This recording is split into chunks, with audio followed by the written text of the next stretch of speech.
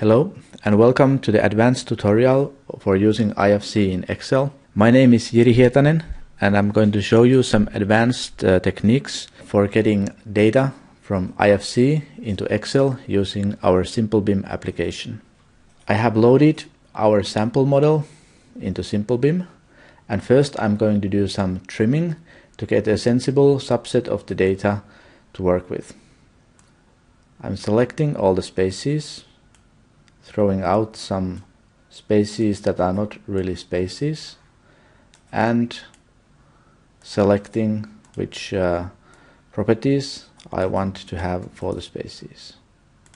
So first I excluded all the properties, and now I'm going to include a few properties that we need in this tutorial.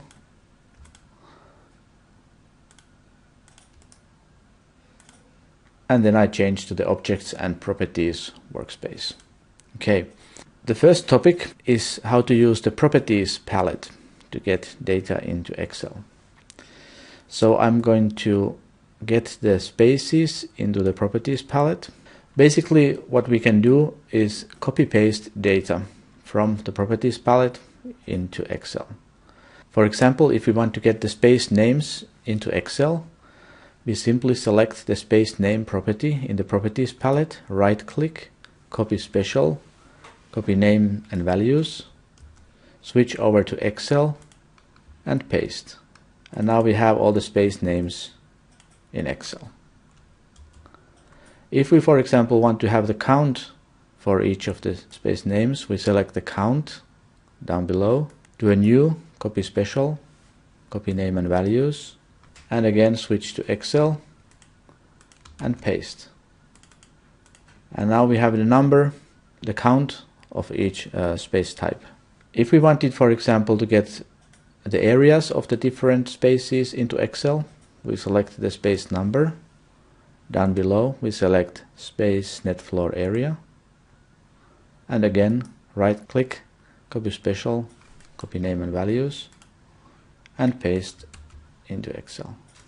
And finally, if we want to get the data from one space object into Excel, we can select that space object in 3D, drag and drop it to the Properties palette, select all the properties, right click, copy special, copy names and values, go to Excel and paste. And here we have the data for this one space in Excel. The second topic is how to use the table palette for getting data from IFC into Excel. For doing that, we change to the Table Viewer workspace, drag and drop the spaces to the table, and now we have a table containing all the spaces in the model. Now we can right click on that table and select Copy Table, go to Excel and paste. And now we have all the data from that table in Excel. We can also select individual rows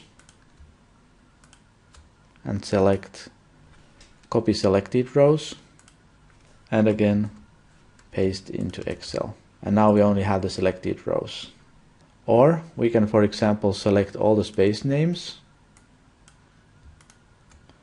right click and copy selected cells, and again paste into Excel. Or we can right click and select copy selected cells unique to get the list of unique space names in this model. This concludes the advanced tutorial for using IFC in Excel. Basically, you can use the properties and the table palettes to make selections and then copy the data from those selections on the clipboard and paste into Excel. Thank you.